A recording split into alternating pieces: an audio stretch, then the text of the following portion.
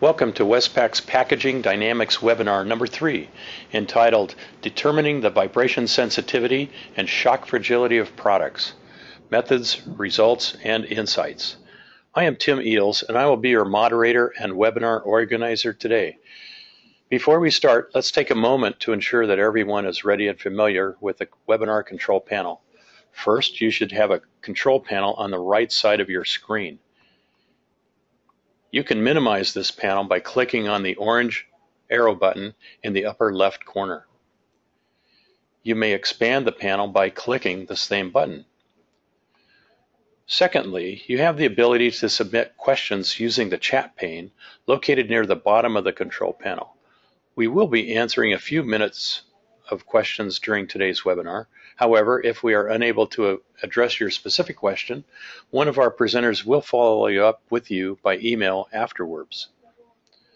Today's webinar and video slide deck should be available on Westpak's website tomorrow. Well, with that, let's go ahead and get started. Today's webinar presenters are Herb Schuneman and Edmund Tang. You may remember both gentlemen from the previous Packaging Dynamics webinars. Edmund is a lab manager here at Westpak and a lecturer on packaging at nearby San Jose State University. Herb is president and CEO here at Westpak, as well as a past lecturer at San Jose State. Herb, you're our first presenter today. Take it away. Thank you, Tim, and welcome everyone to our third in a series of 5 webinars in which we're looking at packaging dynamics, the shock and vibration technology behind determining how to optimize protective package systems. The first thing that we're going to do is go over a little bit of the webinars 1 and 2 so that we can pull the relevant points, some of the relevant points back together. We're going to talk about the old stimulation versus simulation conundrum, if you will. We'll talk about the concept of resonance and vibration sensitivity, how those play together. We'll then go into a shock fragility, how things break, and how we do that in a method to tell us something about our process and our optimum package system.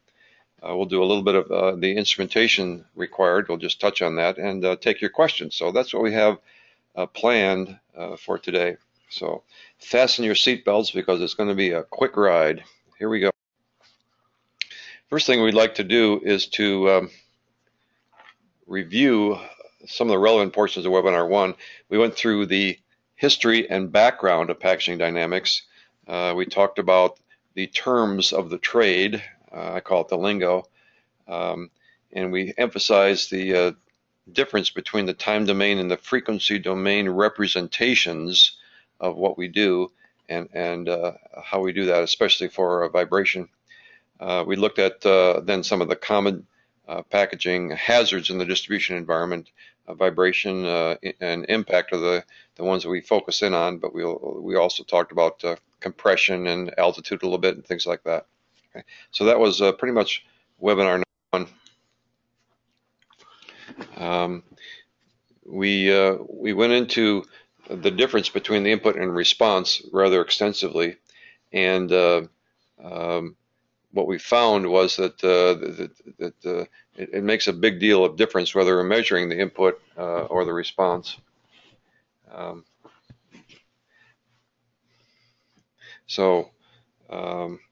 Edmund talked about this extensively, and so I'm going to ask him to take it over from here. Thank you, Herb. So with the input and response, you could think about it with an input. Everything, your package, your product will always see an input. And if you're on a truck, all the packages will see the same input, but the response is the key factor, the key aspect of a package design, because how your package system, how your product inside responds to that input is what determines whether a package is successful or not, to say the least. So right here on this graph, we have a shock input on top, which is the blue line. And it's a pretty sharp spike, and you can see it's around 450 Gs. And then on bottom, we have the response, and then we take that G levels, and then we mitigate it, and we only see around 200 Gs. So you can see that the response is almost half of what the input was. So with this webinar, we're going to review webinar number 2 in a very brief fashion. And webinar number 2 was all about defining the environment. So what does it mean to actually define the environment? So when you define an environment, you're quantifying all the hazards capable of causing damage to our product. So if you think about it, impacts, obviously, when your package drops or your product drops, like maybe your product will see damage depending on how it's cushioned.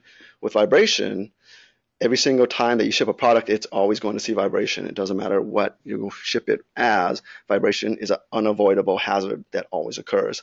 Temperature, humidity extremes, hot and cold, moist and dry. Top load compression, mainly when it's either warehouse stacked or stacked on a vehicle. So just sees pretty much how much box compression strength your box could take before it starts to buckle and your product starts seeing top load. And then for altitude testing or altitude extremes, for maximum altitude exposures for truck and also aircraft shipments. So when we quantify the distribution environment, where can we get the sources of information?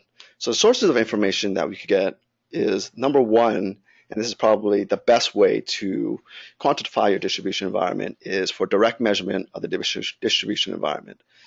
And with webinar number 2, what we did was that we introduced what is known as ride recorders, or we used an example of a saver system.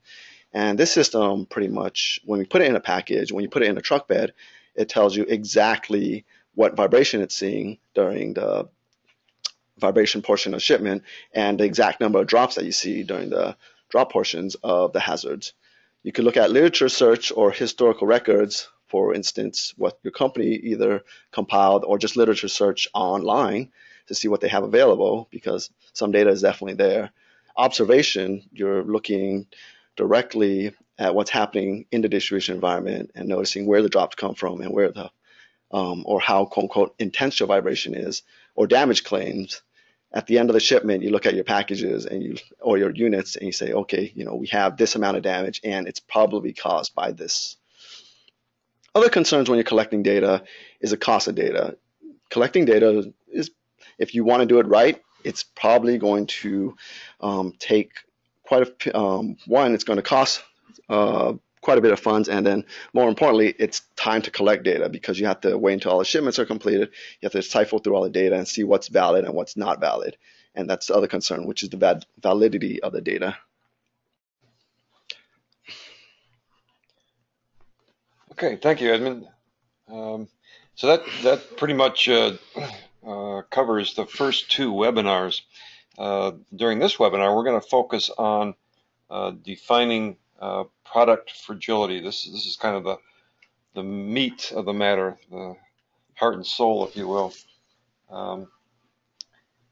By defining the fragility or sensitivity of product to dynamic inputs, primarily shock and vibration, we're able to uniquely tailor the product and package to the intended distribution environment in an optimum way. No more guessing, no more guessing about materials, and no more embarrassment about products being damaged in shipment, no more embarrassment about wasteful over packaging. So that's really what we're going to be focusing on today. Okay. You remember the bar chart from our last webinar. This is the chart that was ingeniously put together by Mr. Bill Kipp, formerly of the Lansmont Corporation. Many of you know him. True genius of the industry, in my opinion. We detailed last time the process necessary to quantify the first bar, namely the environment. We went over the process of quantifying the distribution environment in terms of hazards to shipping products through there. During this webinar, we'll teach you how to quantify the second bar, namely quantifying the sensitivity of your products to vibration and shock. Okay. Some terms you got to remember here. Again, terminology is important.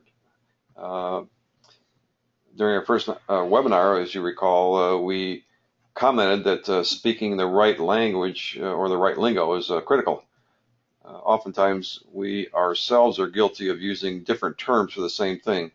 That's certainly the case with the terms fragility and sensitivity and ruggedness, among others. They're all the same thing as far as packaging dynamics is concerned. Also recall that fragility is not a black box item. It's simply a characteristic of your product, just like color or weight or physical dimensions. These other characteristics are measured by means of a scale or a colorimeter or something similar. Fragility is likewise measured by means of dynamic inputs such as shock and vibration. So what constitutes damage or failure? It's absolutely essential to determine and to define what the answers to that question really are. I know it sounds like a relatively simple assignment, but it winds up being one of the most difficult questions to answer during the testing. Solve this problem early by defining exactly what constitutes damage or failure to the product. We've often have situations where something has a minor or cosmetic defect in it that it takes a pretty keen eye to see. So you really have to determine what constitutes damage or failure to their product. It's an important point. Over the years, we have found that adequate definition of damage winds up being something like a condition of your product that you would not want the customer to see. This may be a relatively minor thing, as I mentioned earlier, aesthetic scuffing or minor misalignment of components, things like that. Some cases it might be okay, other cases not. There's no simple answers, only the requirement to define the damage prior to testing. That's the important thing. Okay, let's move on. Edmund, you want to take it from here? Yes, certainly. Thank you, Herb. So the first hazard or the first damage that we're going to define is vibration, product vibration sensitivity measurement. And again, you ask yourself, why is vibration important? Vibration is important because 100% certain to occur. Vibration always happens. When you think about vibration, like I said, it always happens, but then impacts, on the other hand, they're a probability function only, which means that it depends on the operator, depends on a manual function for that drop or impact to occur. A lot of people actually do not consider the negative effects of vibrations, but then when we hit resonance, which we'll talk a little more about later, but once we hit resonance, the effects and it can be pretty much disastrous, and it will most likely destroy a lot of products, especially if they veer on the heavier side. And a lot of people don't think about that and consider that. And that the next point kind of sort of builds on the other point, that if the product and package have the same natural frequency, your package is actually destroying your product, and that's destructive packaging. And when that happens, fatigue damage is very, very likely. And with the global distribution right now, products, they only see more and more vibration in the distribution environment, and the vibration exposure is greatly increased. So when you do vibration sensitivity testing, it consists of identifying the product resonant frequencies and amplification levels in the bandwidth of distribution in vehicles. So just for an example, truck and rail, we see around 1 to 200 hertz, and aircraft sees around 5 to 300 hertz. And that's, you could say, the frequency bandwidth that you're concerned about when you're doing vibration testing and identification sensitivity. So what is resonance? Resonance is that characteristic of all structures analyzed as a spring mass system, wherein the response to a vibration input is greater than the input itself. To make that pretty much in a short statement, it's when the response is greater than the input. You have likely experienced the annoying rattling of your car, for instance, when something's buzzing and you're wondering, what is that? What is that? That's something known as resonance, and the frequency is matching the resonant frequency of that buzzing noise, and pretty much that's what you're hearing. Well, let me jump in here, Edmund. The reason we use single degree of spring mass systems is because they're easy to study in the laboratory and to determine all the characteristics. Also, they do a fairly good job of mimicking small components on products. So that's really what we're doing. We're not just shaking springs for the heck of it. We're actually using a spring mass system to model components of a product, because all products consist of elements that have flexibility and mass. And when we put those two together, we have a spring mass system that we can then study the input and the response and make determinations such as the natural frequency, which you see at the top there. So for any spring mass system, you can determine its natural frequency. It's simply 1 over 2 pi times the root of the spring rate, K, times the gravity divided by weight, weight of the product, weight of the mass in that particular case. So it's a fairly easy thing to determine. It's very common, very natural, happens all the time. Okay. Edmund? Thank you, Herb. So here's just a diagram of just other spring mass systems, because let's be honest here. In the real world, you're not really going to work with a single degrees of freedom spring mass system.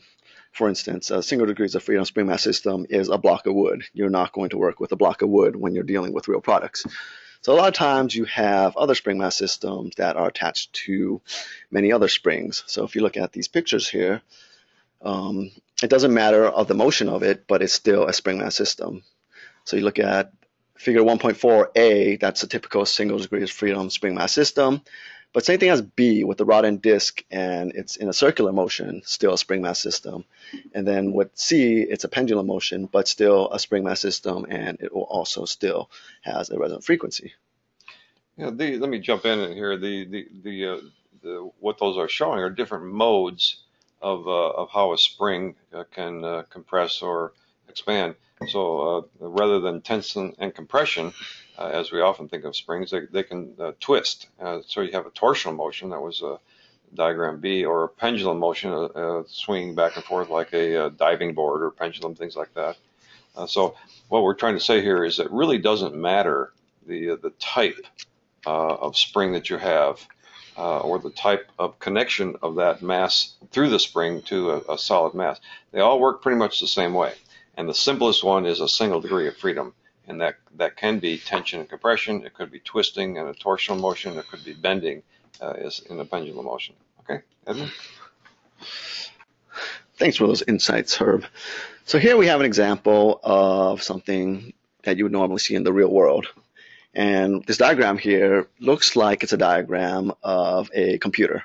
So with the computer, you have a chassis, which is listed on the bottom. And that's the main, you could say, the main block that holds everything else. But on the chassis, you have other components, like, for instance, a motherboard, which for the circuit board, which is the same thing as a motherboard. And then we also have a power supply on the chassis, and then we have memory housing and memory core mats.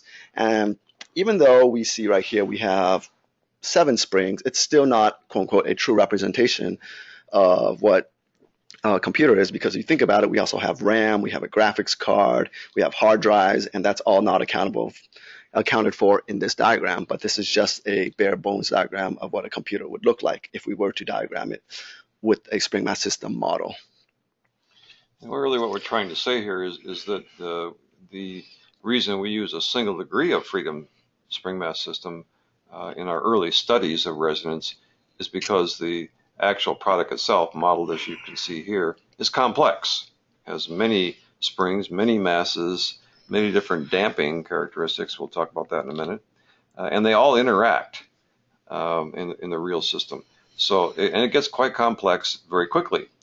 So in order to help understand the concept initially, we like to strip away as much of that complexity as we can, and that's why we use a single degree of freedom system. We're not trying to say that's the real world by any means. That's not the case. What we are trying to say is that it's a fairly good representation of small, simple things, and primarily, it's easy to study. That's why we do it. Okay, let's go on. When we take a spring mass system and we excite it, and I'm gonna make a few kind of exceptions here. I'm going to say we excite the spring mass system on its base. In other words, we put a force into the base rather than on the mass itself. Okay, so when we excite it on its base, the output of the vibration output rather is what we call a transmissibility plot. So if we vary the frequency of the input and measure the response on the mass, and you can actually see that if you look on the spring mass system, you'll actually be able to see that. So we're measuring the input and the response, and we're exciting the base. And as we continue to increase the frequency, what we'll find is that initially the response and the input are approximately the same. So at low frequencies below the resonance of that system, the response input ratio is approximately 1. And that is the response and input are pretty much equal. As the forcing frequency, exciting the base, continues to increase, the response of that spring mass system measured on the mass reaches a peak value, and that is what we call the natural frequency or resonance. At that frequency, or as the frequency continues to increase, then the response diminishes and actually becomes less than the input. Okay, this is what's referred to as attenuation, and the response to the mass actually diminishes relative to the input. You'll also notice that the unity zone of the transmissibility plot, the input and the response are in phase. In other words, they go up and down together. At resonance, the spring mass system response is out of phase with the input and 180 degrees, in fact, and continues that way for the remainder of the transmissibility plot. Another way to define this so-called natural frequency of the system is to state that resonance occurs when the forcing frequency, in other words, you're shaking the base, equals the natural frequency of the spring under test. And the natural frequency is determined by simply exciting the mass and seeing how it responds. If you're interested in more information about how these various tests are run or the basic relationships of them, we do have an advanced shock and vibration seminar or webinar, and there's a set of slides that are on the website, and I would encourage you to look at those if you need more information or more background or more depth in any of these areas. Okay.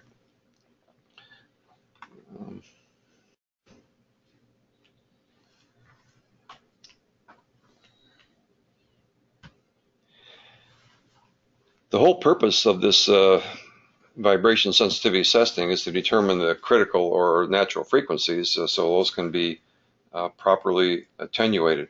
We're not particularly interested in breaking things, so we're simply interested in identifying the natural frequencies. Vehicle vibration that is outside of the range of the natural frequencies of a product is rarely damaging because the acceleration levels are relatively low. So the only time we're concerned about this is when the natural frequencies of the product are excited or amplified, either by the vehicle in which the product travels, the cushion system surrounding the product, or both. And that's when damage is likely. Okay. It's actually possible to design a protective package system that destroys the product. This sounds kind of strange, but it actually happens, and Westpak has been involved in trying to fix a lot of those issues and to help companies prevent them initially as well. Okay, but this normally occurs when the product natural frequency is it coincides with the cushion natural frequency as it's loaded. And if you haven't done any testing before the product ships, you're running a risk of actually doing that. And as I mentioned, the results can be absolutely disastrous. The vibration test that we're talking about is relatively simple and straightforward. The bare product in this test is fastened to the table of a suitable vibration test machine. You can use electrohydraulic or electrodynamic machines. They all produce the same thing. And if you think about it, the product really doesn't know or care how you shake it. Okay, it simply is going to respond at its natural frequency. The fixturing of the product to the table of the vibration machine is critical to help avoid misleading results. And again, if you want more information on fixturing, we have information on that as well, but that's not the subject of our webinar today. Only to state that fixturing is important. Okay. So this system is subjected to a low-level vibration input, and the response of those various monitored components, we're showing an A and B component in this product, they're monitored, and the response is displayed and recorded as a function of frequency. This will result in a transmissibility plot, just as we just recently showed you. The numbers in the table to the right on this particular slide show some of the results. So in a lateral direction, we show component B at 35 hertz. Longitudinal, or the y-axis, we show component A at 25 and 33. And the vertical axis, this particular component A has a 18 natural hertz frequency, and B doesn't have one. And you can see that B is supported from the ceiling, so when we shake that direction, the support will not allow it to stretch. Okay, so that would be a typical characteristic, or a typical type of result from a vibration transmissibility test. So to summarize, I'm going to ask Edmund to take it from here. Edmund? All right, so if we were to summarize vibration testing, what would we say? First off is that you definitely have to test all orientations where vibration input is possible. So if you're testing a package, that means testing in the X, Y, and Z, all three axes. And then for a pallet, usually you only test in the Z axis, because you're only typically going to be shipping or in the up and down orientation, or shaking in the up and down orientation. You want to monitor all elements suspected of vibration sensitivity. And the way you do this, for lack of better terms, is that you would do a quote-unquote a wiggle test. So you would open up your unit, and then you would just go around feeling every component, and then if one shakes more than the other component, you think, okay, this component here may break during shipment, so we definitely want to monitor this, and that's definitely a red flag. The mass of the response transducer or accelerometer must be significantly less in weight than the mass of the monitored component, just so it doesn't affect the resonance of the component. You want to fixture your product to the vibration machine rigidly in a manner similar to how the package cushion might contact the product. You want to follow the general guidelines of ASTM D3580, and that's just pretty much vibration sensitivity testing and resonance search. And whether you excite your vibration or excite your unit with sinusoidal, random, or complex vibration, it doesn't really matter, because theoretically your component will respond at its natural frequency, because it can't really do anything else. Let me add a little bit here on that last thing about, we often get questioned about whether or not people should use sinusoidal or random and that kind of stuff. And as Edmund said, in theory, it doesn't make any difference. We do know that random vibration will excite all natural frequencies within the product simultaneously, whereas sinusoidal vibration is only one at a time.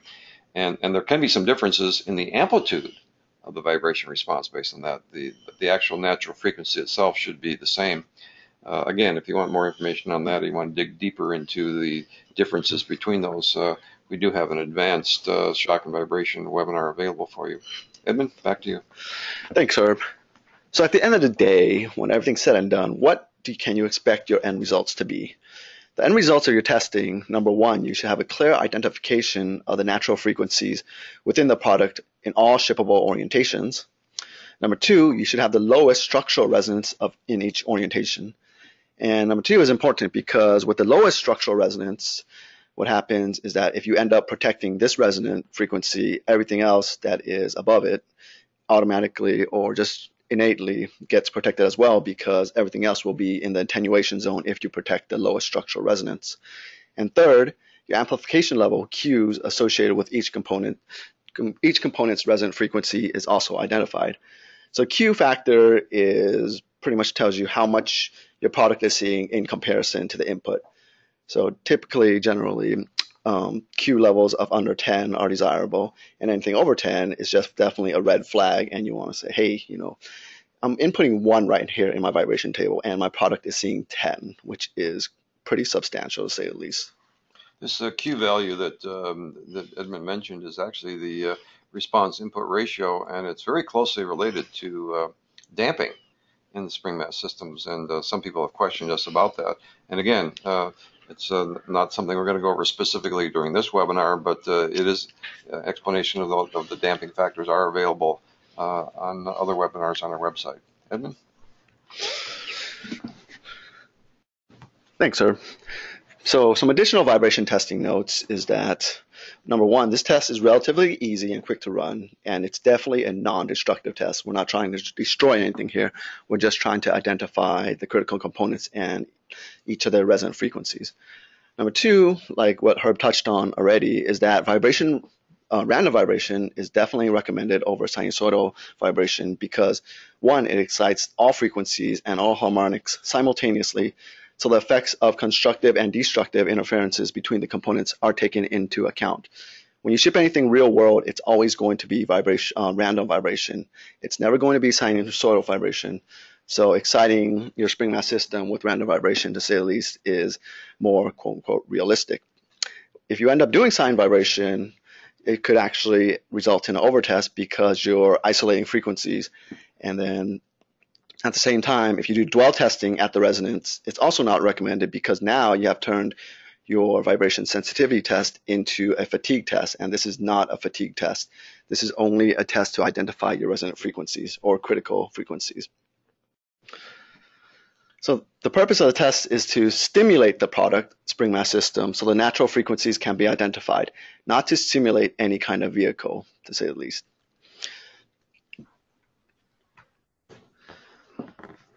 And that takes us to our first question and answer section. Tim, are there any questions from the audience? Hey, thank you, Edmund. Yes, we've got a couple of questions. Dale writes us and he asks, he or she, I'm not sure, many of your examples are electronic products. Do you take a different approach for fluid-filled consumer goods? Herb, can you take that one? Dale's a he, so at least last I checked. Aren't you still a he, Dale? I didn't say that. Okay. Getting back to the question, do we take a different approach with liquid-filled products? And the answer is yes, because liquid-filled products don't respond to the spring mass model that we're using as the basis for this shock testing. If you remember, we kind of dwell on that spring mass model.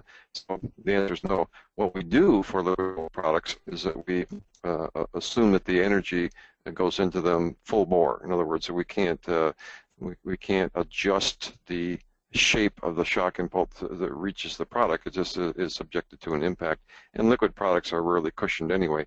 So what you would do in that case is treat it in a velocity shock manner. In other words, all the testing would be done using a short duration half sine or some similar pulse to excite the velocity sensitivity portions of that product, because that's the only thing that you can affect.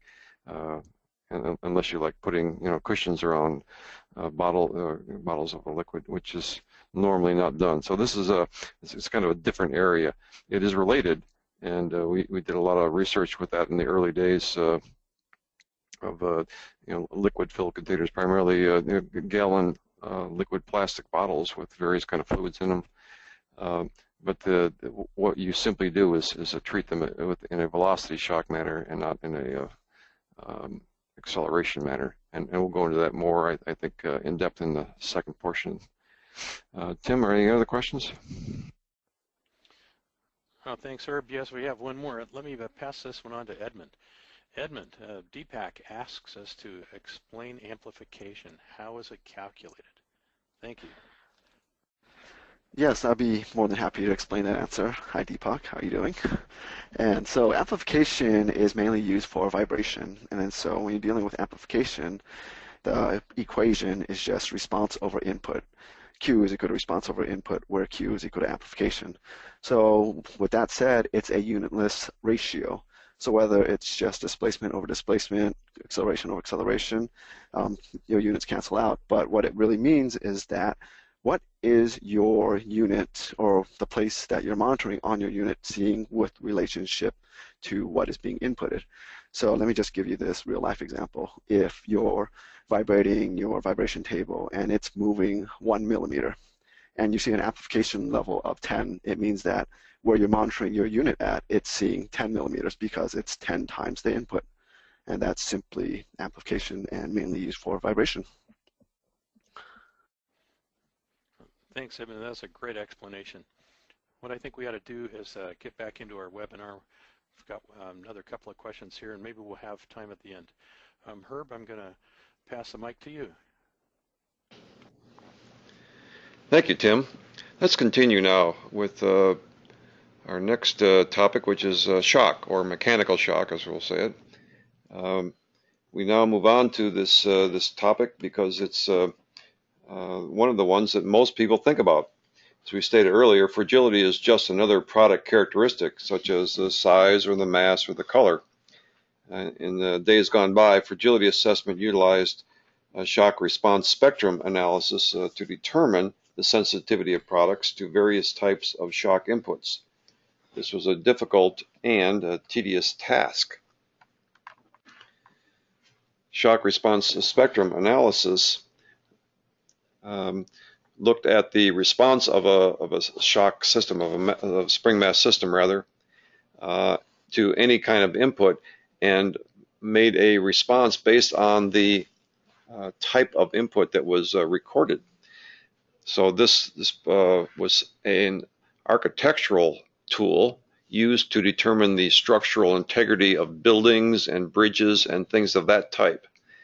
It was very useful, and still is used today, by the way, for these types of events, and eventually found its way into the early fragility testing done primarily by the military. But it was quite complex. Again, it depended on the relationship between the input pulse and the responding system. And those relationships were either relatively simple based on a velocity shock, or relatively complex if the shock could be characterized as an acceleration pulse. Okay. This sensitivity, or this complexity rather, was recognized in the early to mid 1960s by people trying to do this kind of testing. Dr. Robert Newton at the Naval Postgraduate School was tasked with simplifying the whole process, and he came up with the damage boundary test procedure that many of you are familiar with. So basically, he took the SRS as you see here, and in its complexity, and divided it up into two regions. One region is this area on the far left side of the plot, and that's referred to as the velocity shock region. In this area, the spring mass system that we're talking about responds only to the energy content, I'm going to call it. It's not actually energy because there's no mass in the structure, in the equation rather, but it can be thought of as energy.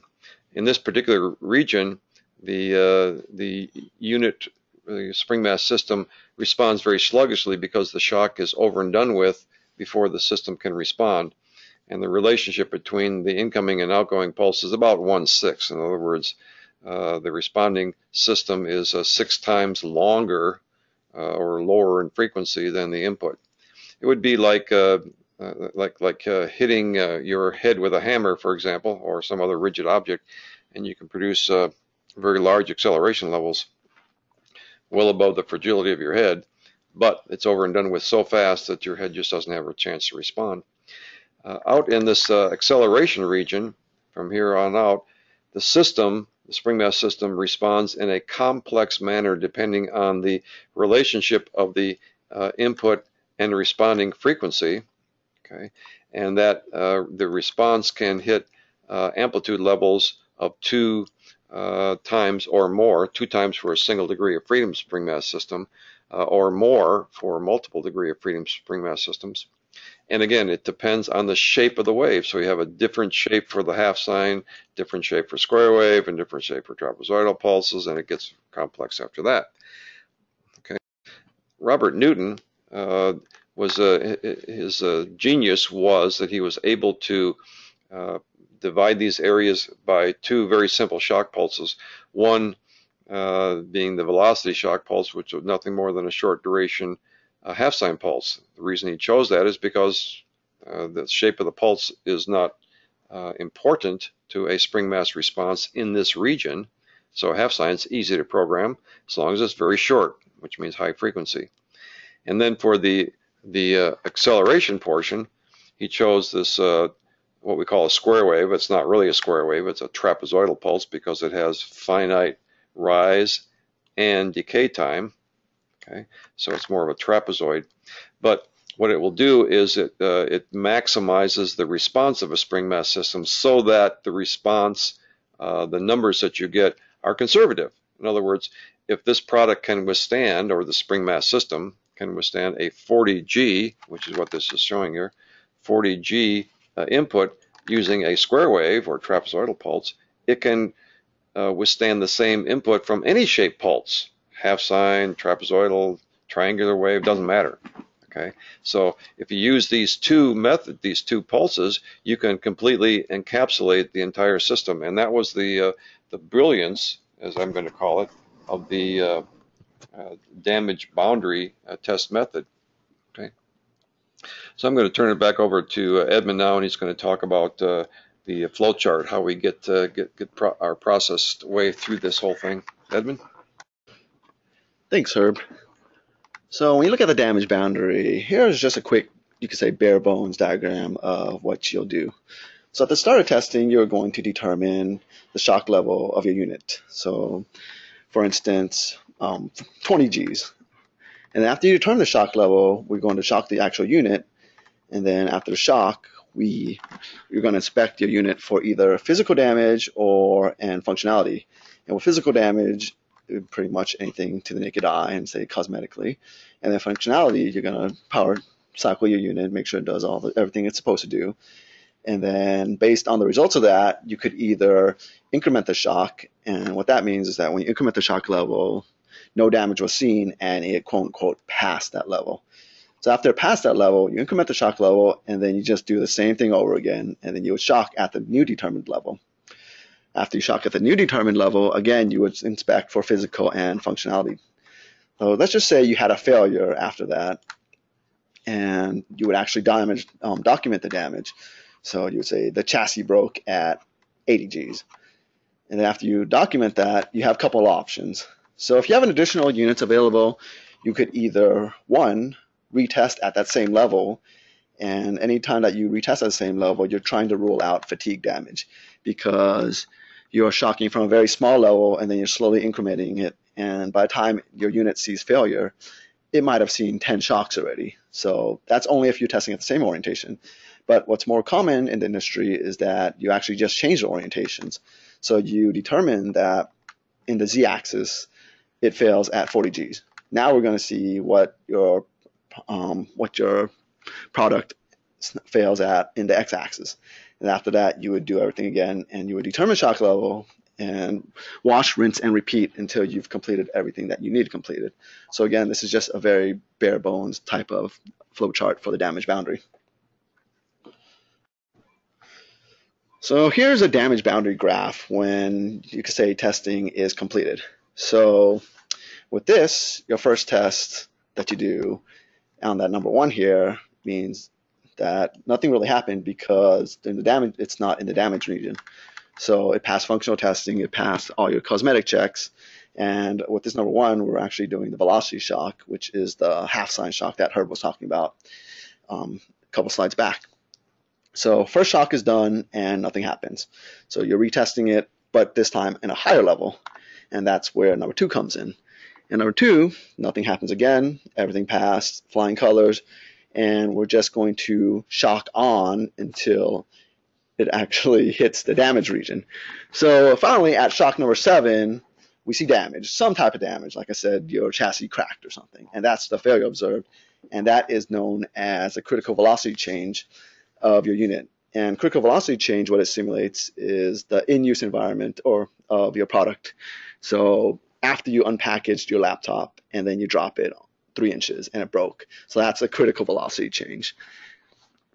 And based on the critical velocity change, you get this value and you multiply it by 1.57 here to get out of, quote unquote, the elbow of, or the void region of the damage boundary, because you want to avoid this region just because data in here gets really, really hard to interpret because you don't know if it's really a velocity region or an acceleration region. So you multiply the critical velocity change by 1.57 at a very minimum, but more commonly is that we just multiply it by 2, which is somewhere over here, just to make sure that we're way past that void region. So now we moved on to critical acceleration testing. And what the critical acceleration testing simulates is that in a package environment, the distribution environment.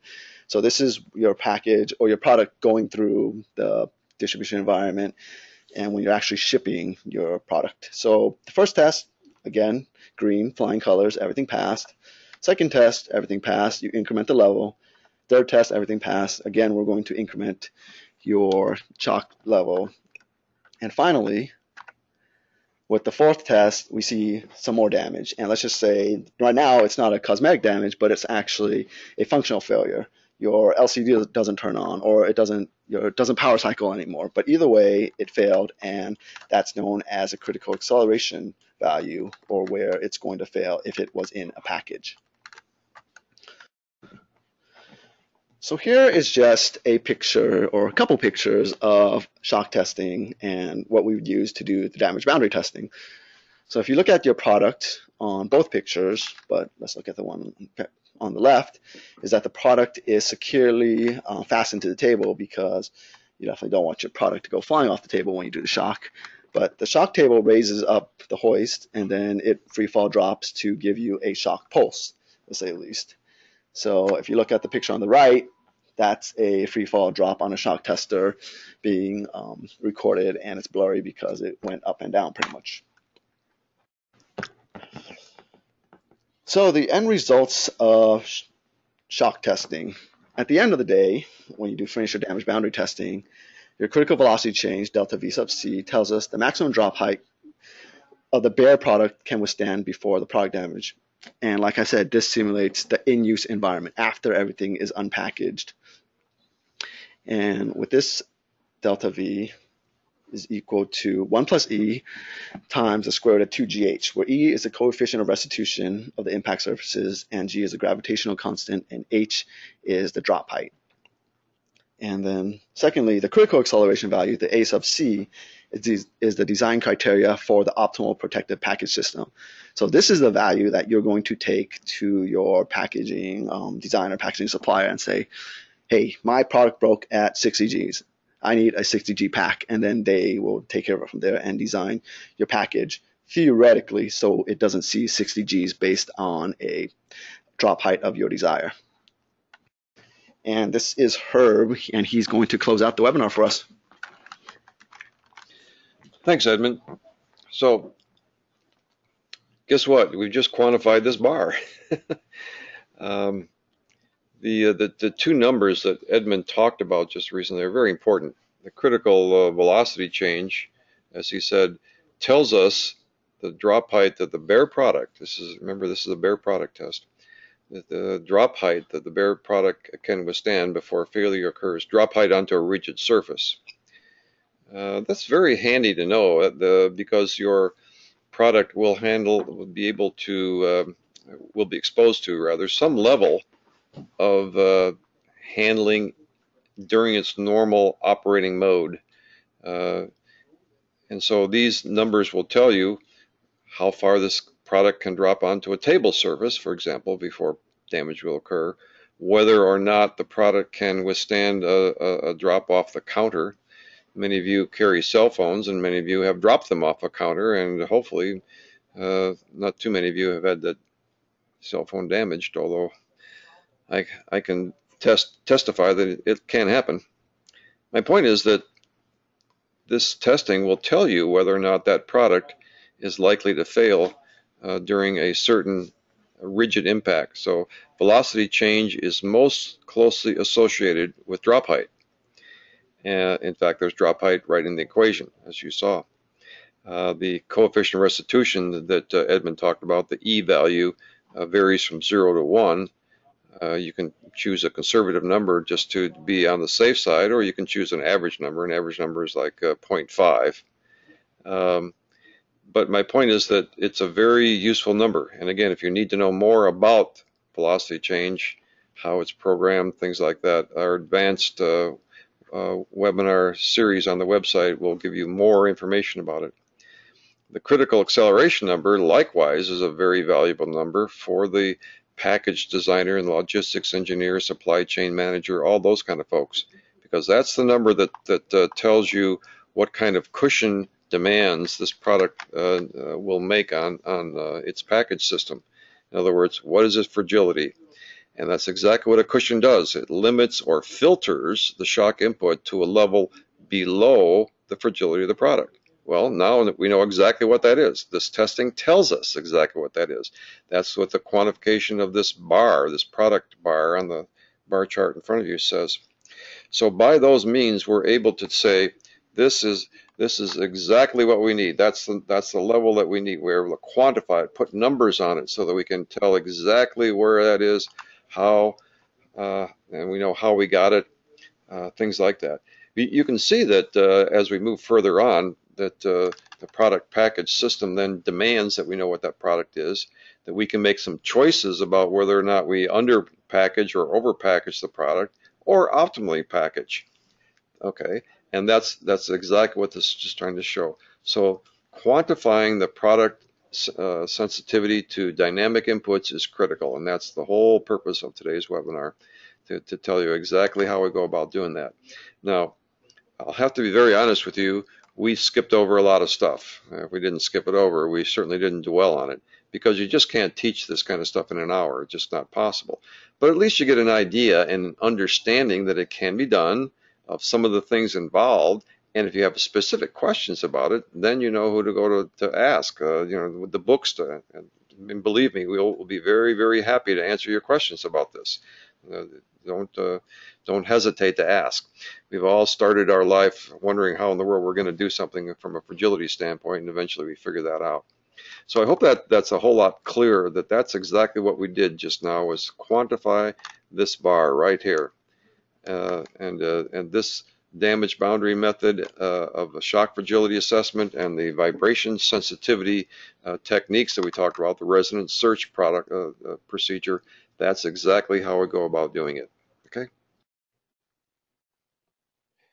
Let's summarize. The damage boundary shock test is a destructive test. And that the reason we mention that is because this is different from the vibration sensitivity testing, where we do not take the product to failure. We simply determine its vibration characteristics. But the damage boundary shock test, the shock fragility analysis, is destructive. Products are taken to the failure level. That is, we test them until they break. Therefore, a rigorous test would require one test in each axis, X, Y, and Z, plus or minus X, Y, and Z, so that's 6 orientations, and then you have both velocity change and acceleration for each of those, so the total of 12 specimens are required for a rigorous test. Now, I don't want to give the impression that it requires 12 prototype products prior to production for each rigorous test. The simple fact is, if you went and you asked your boss for 12 products to destroy prior to sending them out, you'd probably get kicked out of the office or out of the building.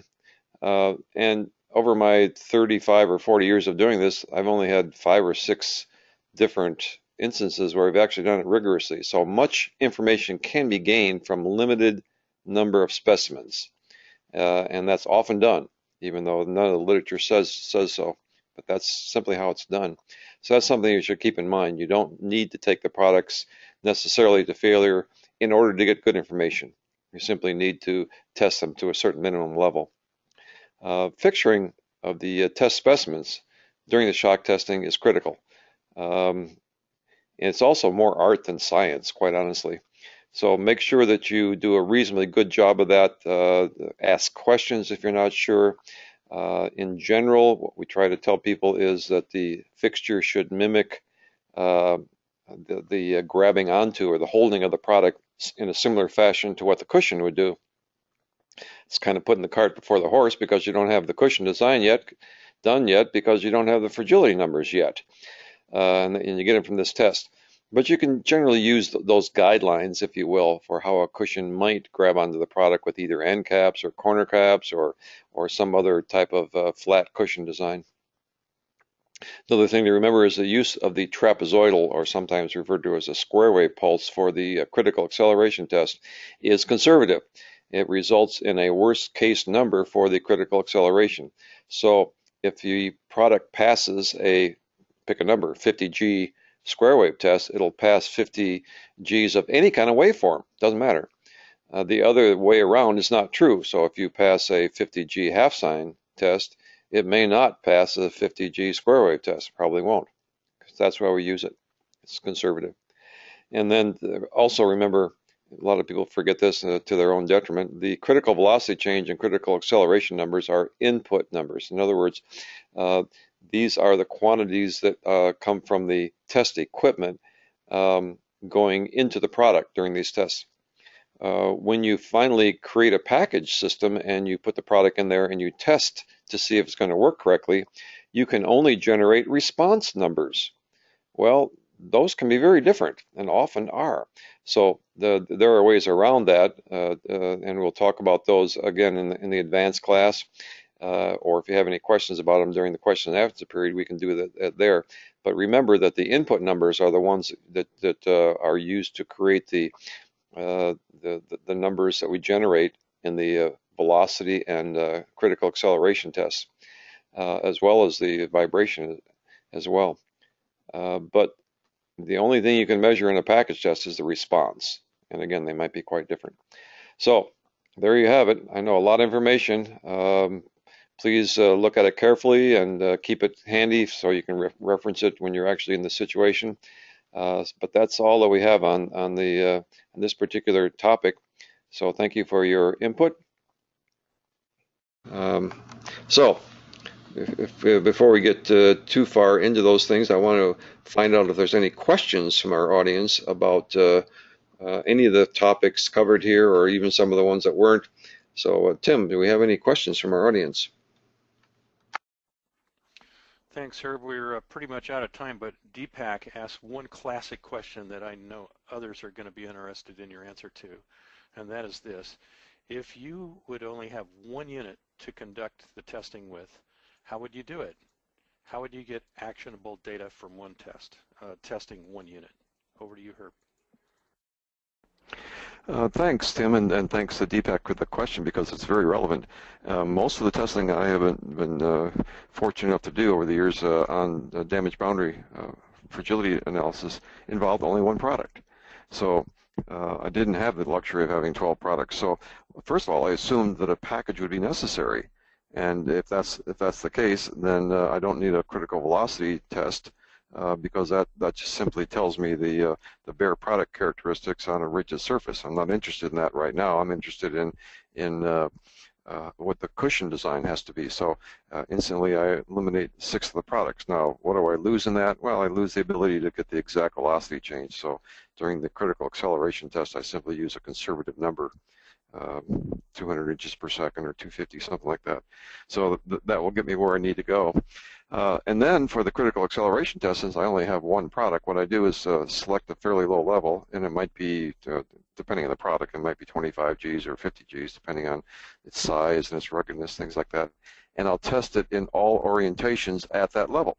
So I do 50 Gs in all orientations, and then step up the acceleration level to some reasonable. I might go to 60 Gs or I might go to 30 Gs, depending on what the situation demands, and test all orientations in that level. So eventually I'll cause a failure, and I will use that failure number, let's call it the 65 Gs to put a number on it, for all orientations. Now I know that there are some of those orientations that are more rugged than that, but I know that if I use 65 Gs, that I'll be safe. Sometimes I will be able to use that as an opportunity to go back and optimize that package system in 6 months or a year, depending on the circumstances, so that I can get some cost reduction on the darn thing. But at least I know I'm not going to have failure levels going out in the field based on that procedure. So it's conservative. But if my back against the wall and I only have one product, what else am I going to do? So it's a good question, and that's what I've done over the years. Other people I've talked to in a similar situation have done something very, very similar to that as well. So that's how you do a damage boundary with simply one product. You're a little more conservative and you test all orientations at the same level and then step up the acceleration level. Okay, back to you, Tim. Okay, Herb, that was great. Great way to summarize the lot of issues in one little address there. So let's close out the webinar. I want you to know about our next webinar. The next Packaging Dynamics webinar in the series is number 4. It's going to be on dynamic cushion testing and shock absorption. Before we get to that one, though, in June, on the 25th of June, we're going to have a webinar on reliability testing. So I expect to receive an email from us inviting you to that. Our lab manager, Mike Brown, and Herb are going to address reliability. And finally, I want to thank you for participating with us today.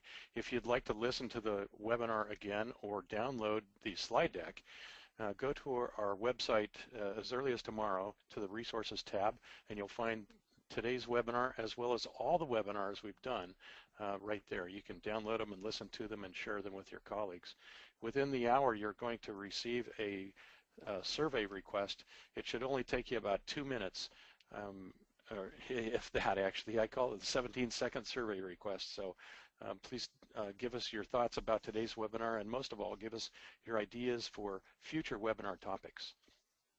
I want to thank you again for joining us today. Again, I'm Tim Eels, and make it a great day.